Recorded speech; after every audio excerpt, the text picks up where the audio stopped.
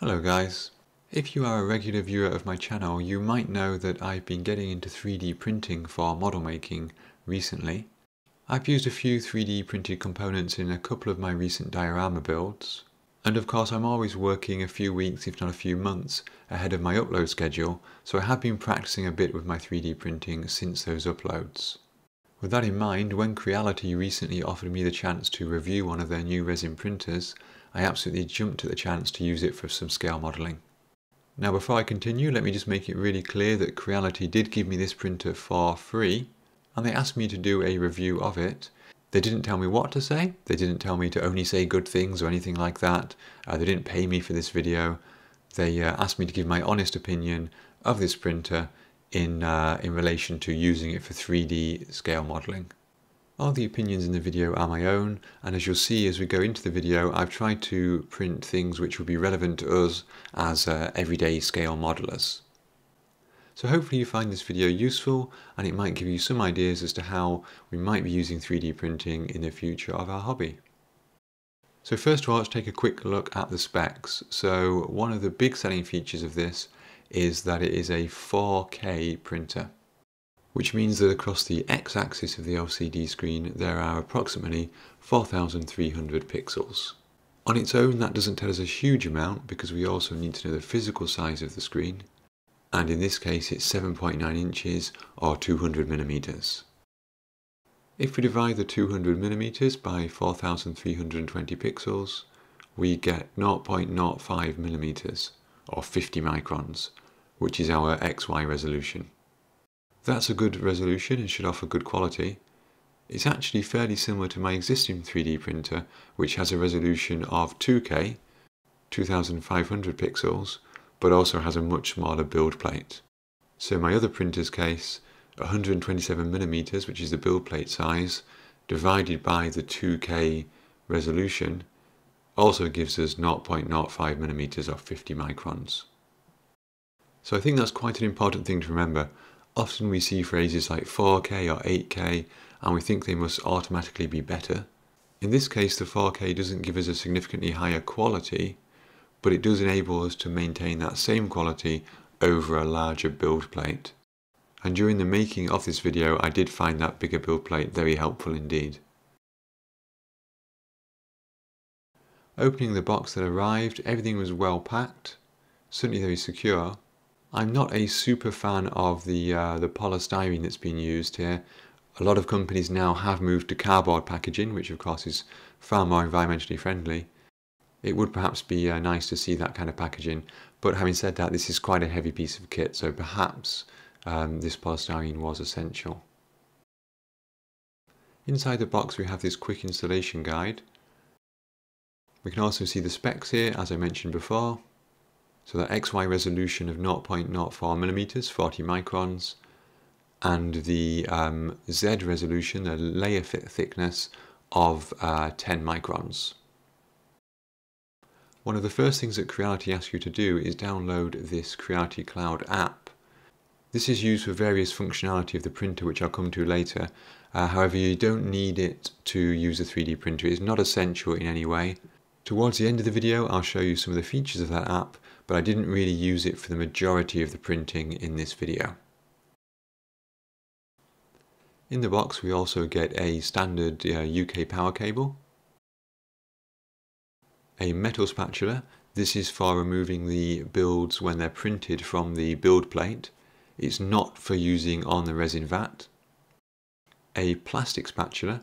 This is for removing any resin that might be stuck to the bottom of the vat, and it's really important you don't mix those two up, because if you use the metal spatula on the vat you will damage the vat very, very quickly. We also get the aforementioned resin vat with some protective plastic on it, and some really helpful markings at the back there in nice clear lettering. The other 3D printer I've used has those, but they're black embossed letters and it's really hard to read, so I really do appreciate those nice clear markings there on that tray. Notably, one thing we don't get is a USB memory stick. Normally we would use one to transfer the 3D models from the computer to the printer, but with Creality pushing their Wi-Fi features, I suspect this is the reason they haven't included one. although you still do have a USB port on the front of the printer, so you can use one if you want. And in fact, I used one quite often during this review video. This is a 3D printer as it is set up with the build plate in place there, and the polystyrene separating that from the LCD screen. One nice feature of the printer is this fan with a charcoal air filter inside it. That means the printer does make some noise while it's printing, but this fan is really quite effective, and from my experience there are a lot fewer fumes in the garage where I was printing compared to when I use my own resin printer without this feature. That said, if I was in the same room as this printer for a prolonged period of time, I would still definitely be wearing a respirator. Here's that LCD screen which I mentioned earlier. This is the 4K screen. The build plate attaches on top, like so. The black threaded screw holds it into position on the printer. As we switch the printer on, one of the first things it asks us to do is choose our language. And Creality really want you to connect this printer to a Wi-Fi network. There's a couple of reasons for this. One is that the printer will check for firmware updates online automatically, which is quite handy. And the other is to use it with the app, which I talked about earlier, and will explain in more detail at the end of the video. So you choose your network, put your password in,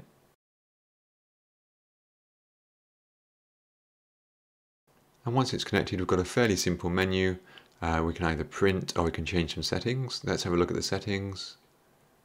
The first thing I did was update the firmware. Local upgrade will do it from a USB stick, but we can do it from a wireless update. I'm always slightly anxious when updating firmware because I don't want to brick things, but this seemed to work fine.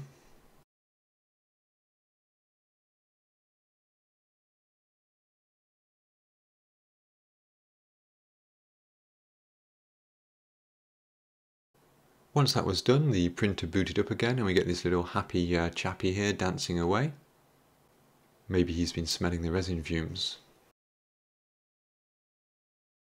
And then back to our menu, back to the settings again. Just having a look through these settings here.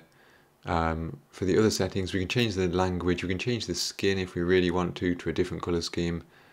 That kind of thing doesn't really bother me, so I just left it on default. And one nice feature here, in this print menu here, we can actually hard code printer parameters. So normally when you bring a print file to the printer, it will have things like the layer exposure time, even the layer height already in that file.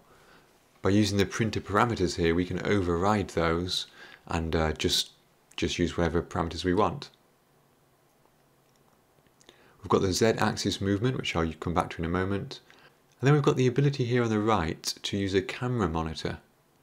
Now if we had a USB connected camera, we could plug it into the front of the printer.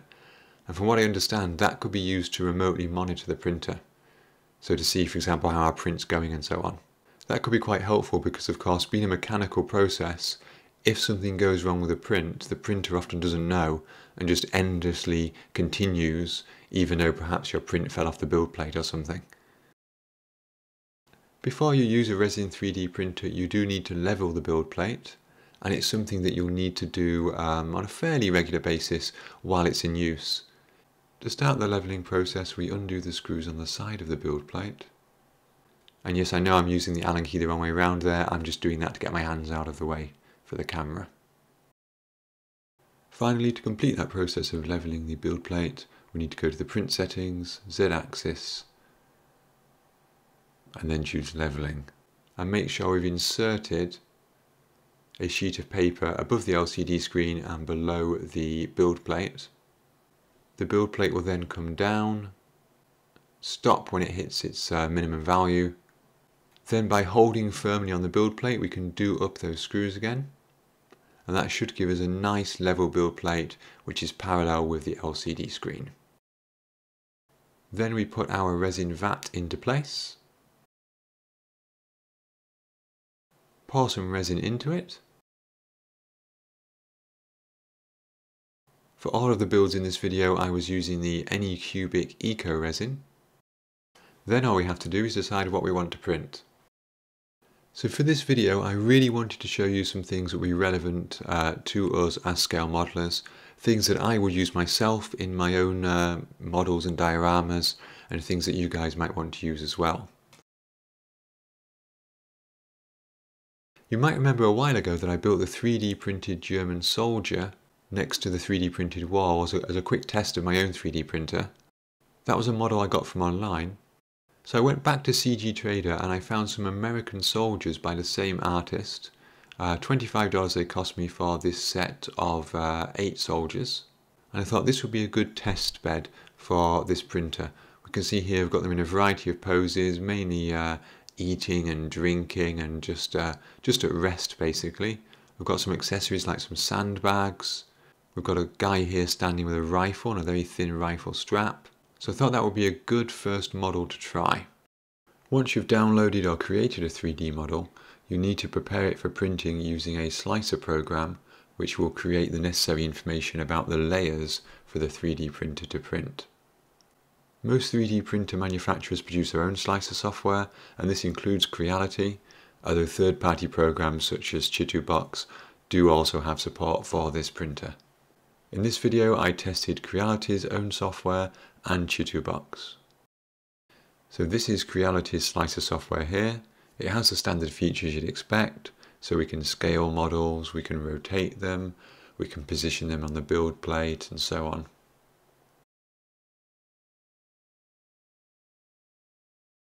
As you would expect, it also has features for adding automatic supports to models if you don't feel like adding them manually. In my experience, I've used automatic support generation 95% of the time for my 3D printing and had no problems. We have options for light, medium and heavy supports, and also customization options there as well. Personally, I'm used to Chitubox, but I do quite like the interface of this Creality software. The rendered previews are nice. The use of colour for the supports and the models, for example, is quite nice too.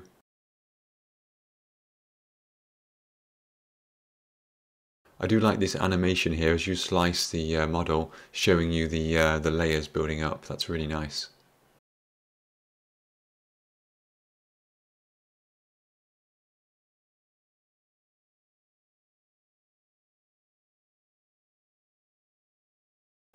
One of the features which I suppose is unique to the Creality software is the ability to remotely print. So here when we export, we can see the usual information about the model, how much resin it will need, how much time it will take, some things like this. We can select local printing to save onto a USB stick, or we can select the remote printing to send the file to our printer over the network. I did find this feature a little bit flaky. One thing I found is that this list of printers doesn't seem to refresh, even when you first open it. So clicking that refresh button can help sometimes. The first time I did this, I had this token error that you can see on the screen, and it asked me to enter the token for the printer. I had no idea what this was, and there's nothing in the manual about tokens or passwords or anything like that. I didn't set a password, I couldn't find an option to set the password in the printer. So to be honest, I just didn't know what to do. I did do a search online, I couldn't find any help online. I looked in the PDF of the manual. In the end, I had to contact technical support, who, to be fair, actually answered me quite quickly, within a couple of hours. And it basically turns out that in order to make this work, you have to set the password under the camera monitoring section of the 3D printer settings. So when you do that, that's the password you enter into the slicer software, and then it will work. It's a bit unintuitive, but it works in the end. Just for some reason it doesn't work with a blank password, which is what it comes with out of the box. With this series of printers, one of the things that Creality is pushing is the Creality Cloud. And if we click on the Free Models button up in the top left of the slicing software, we can access that cloud directly from the slicing software. This gives us a list of models that we can download and print. I do believe it's a community-based, user-generated set of models. It's not curated in any way that I can tell. You can also access this directly from the web by logging into your Creality account. And you can even access it from the mobile app too. You can save any model you find to your own personal area for later printing. And that can either be printed directly from the slicer software, as I said, it can be printed from the phone app, or the printer itself can directly access your area in the Creality cloud. I tested this feature, but to be honest I didn't use it a lot because there aren't a lot of models that I found personally interesting. So being its own area for models, there are far fewer than you might find on, say, Thingiverse or CG Trader and so on. I can see how this might be useful for beginners, but for me it just didn't really tick the boxes. Although to be fair, as scale modelers, our areas of interest are probably quite niche. Anyway, once I had our soldier models appropriately laid out and supported, I was able to slice them and save that file to a USB stick, take the stick to the printer, select print, and choose my model. The model then gets copied to the printer's memory, which means you can remove the USB stick. You don't have to keep it there for the whole duration of the print. This is where you can choose either the files parameters for the layer height and so on, or you can choose to override those with the printer options. We get a nice preview there of what's going to be printed, an estimated print time, and we can start the print.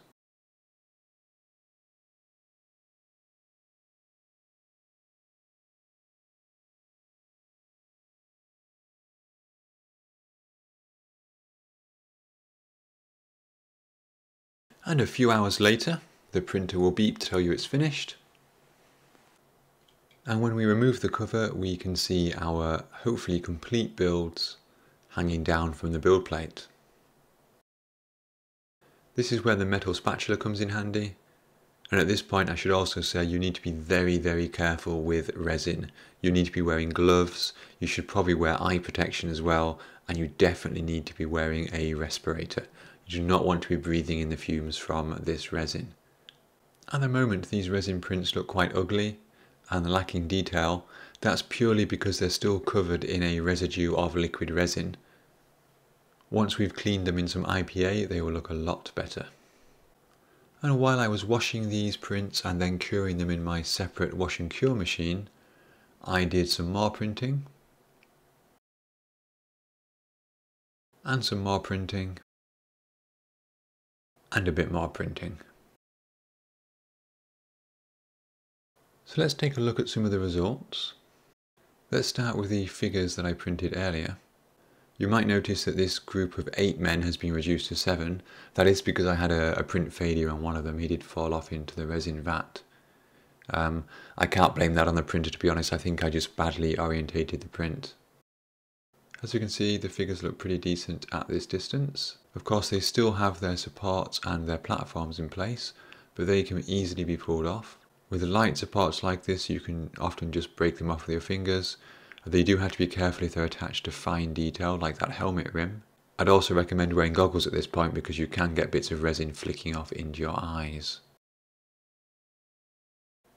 Let's take a closer look. So here we have the guy standing, and he's got the rifle there, of course, and that rifle strap, and that quite tricky support inside the rifle strap itself. So it seems like a good level of detail.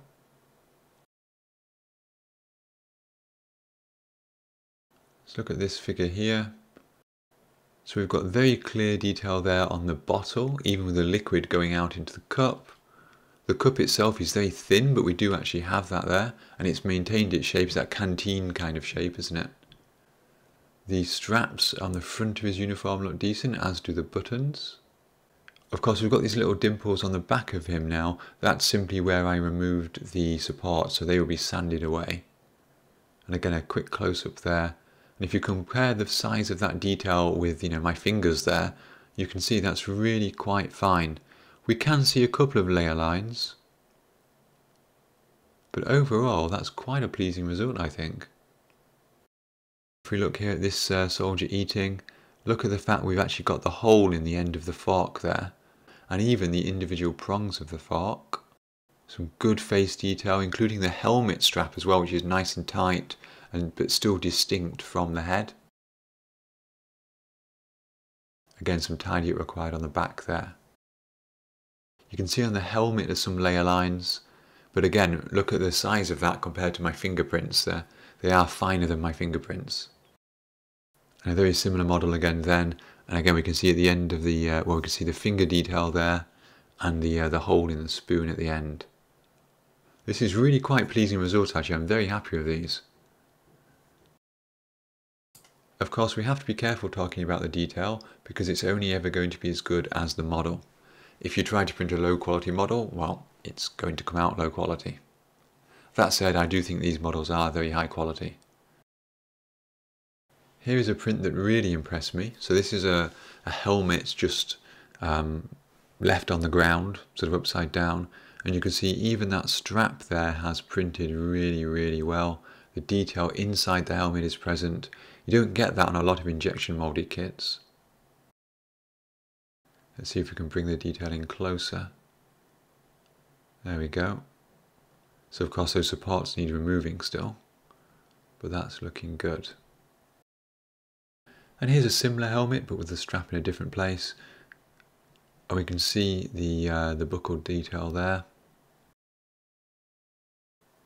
Again, you do get the occasional glimpse of those layer lines.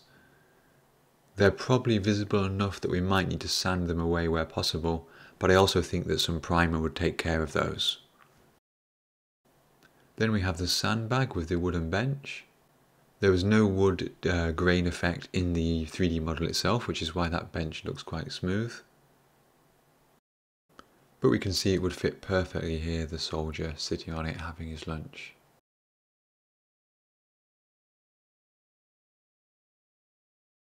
Okay, let's take a look at some other models I built.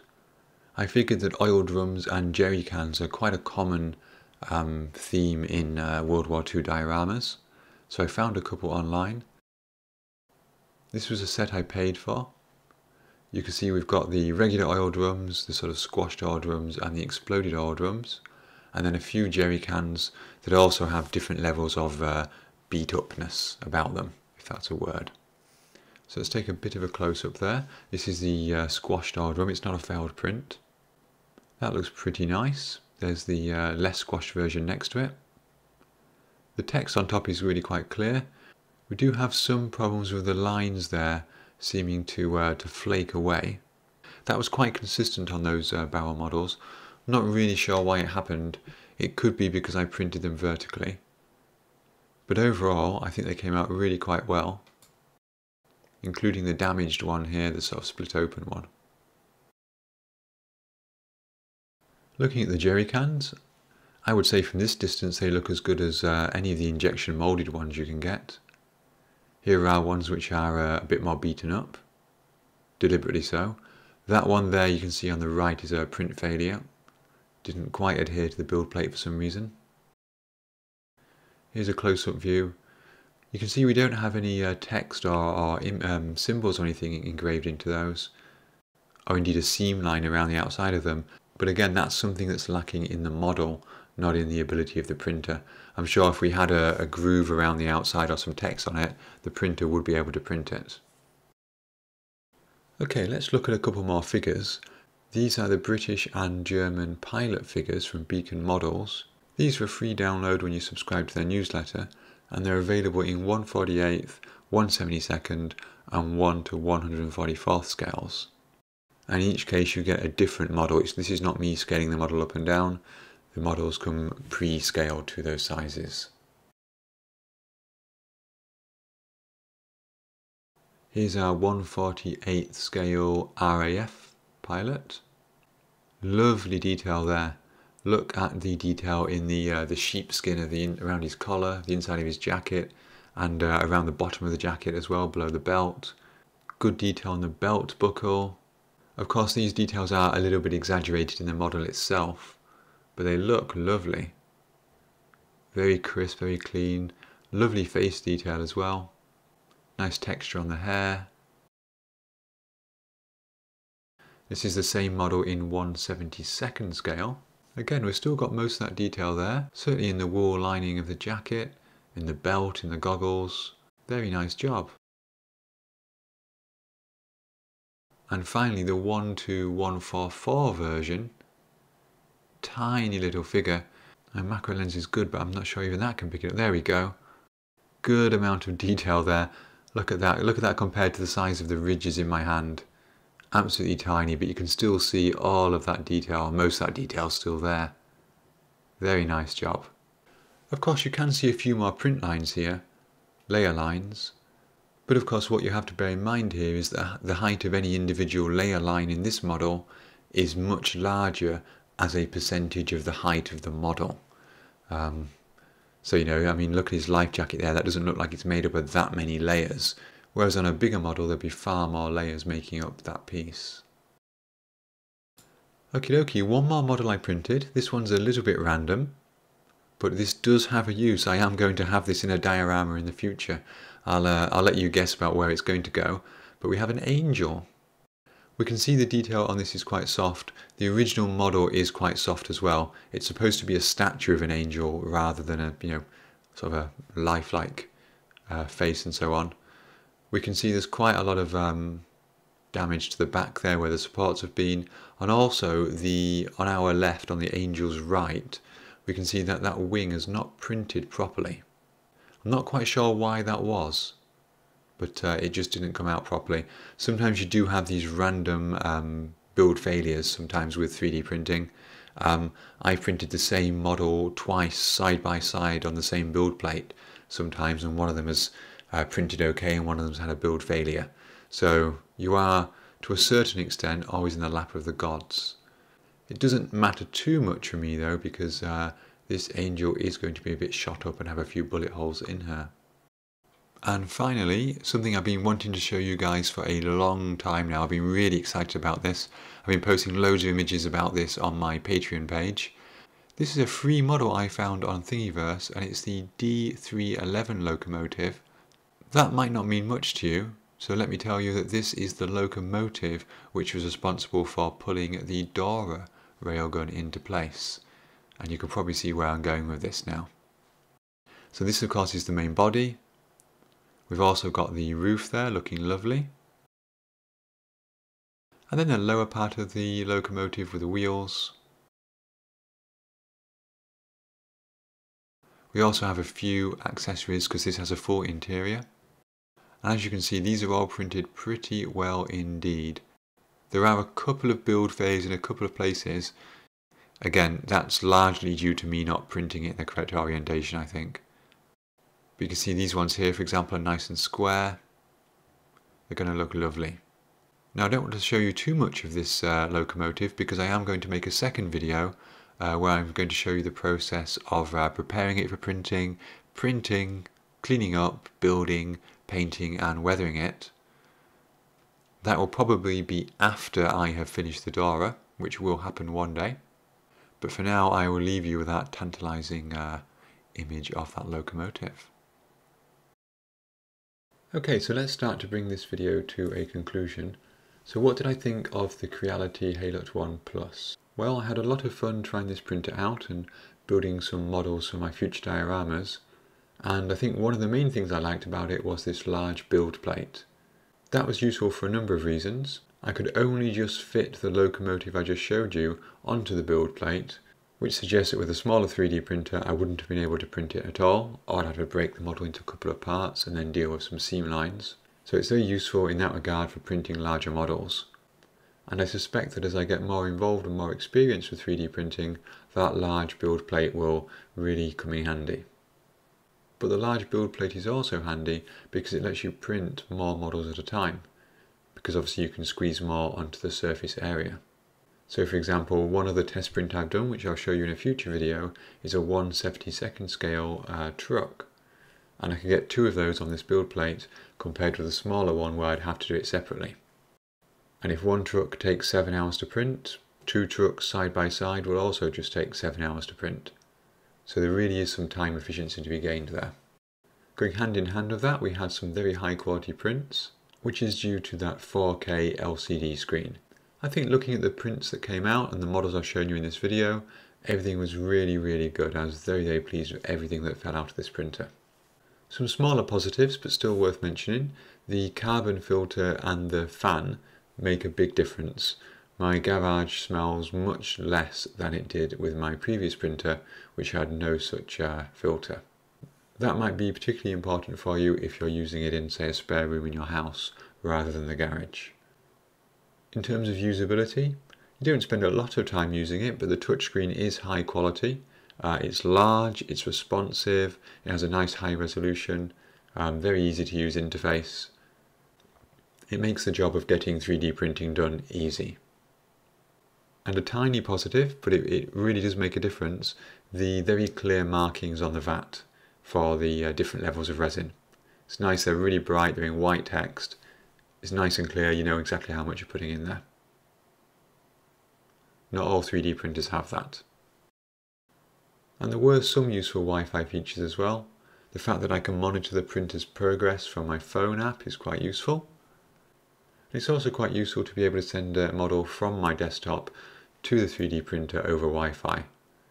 Although to be honest, I always think that's a bit like my washing machine, which I can also switch on and off via Wi-Fi, but you know, I still have to load the clothes myself and take them out again afterwards. And it's the same thing with this printer, you still have to make sure it's set up, it's got resin in the vat and so on.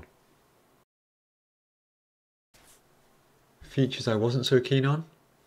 Well, I do think the Creality Cloud, I know they're pushing it a lot, but it feels a little bit overhyped at the moment for me. I do realise that perhaps I'm not the target demographic. You know, I am more experienced with technology in general. I'm happy to tinker with technology. Whereas I think if you're more of a sort of consumer level purchaser of a 3D printer, you might get more mileage from that Creality Cloud. You might find more interest in the models that are available.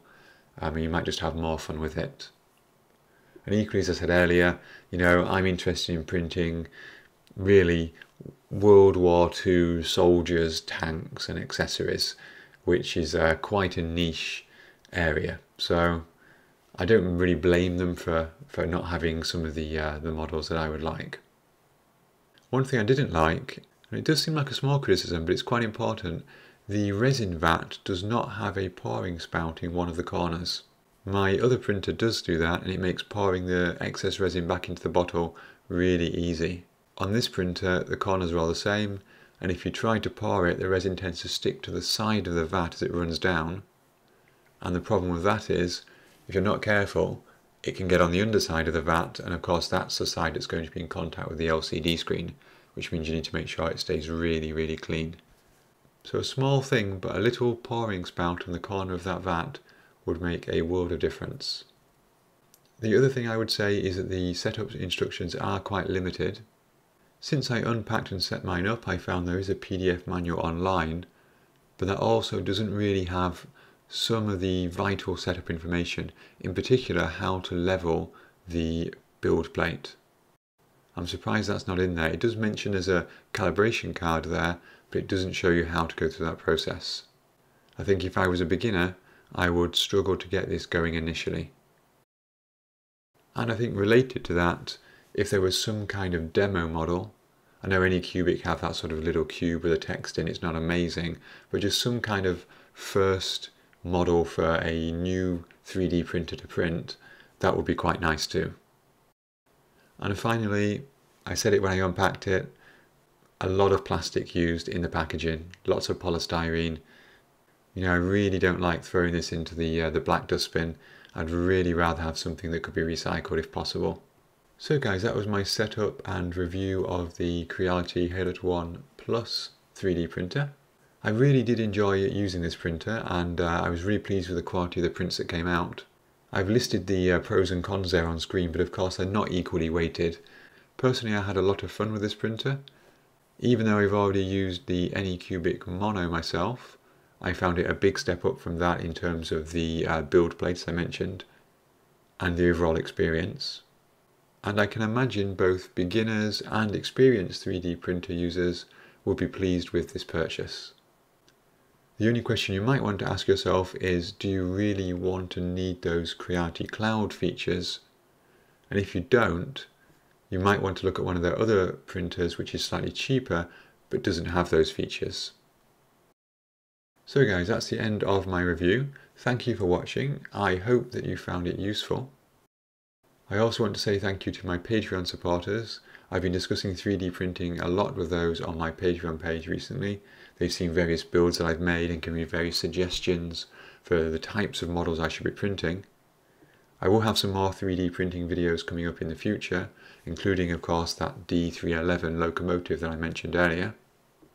So if you'd like to see those, then please remember to hit subscribe if you haven't already.